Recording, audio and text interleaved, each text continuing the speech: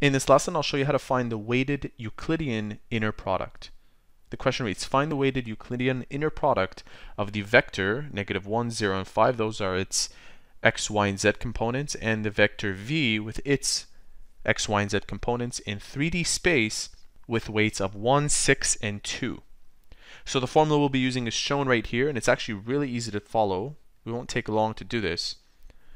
Weight 1 is 1, and we'll multiply that by the x component of u times the x component of v plus 6 times 0, and the y component of v here is 3, plus 2 times the z component, 5, times 7.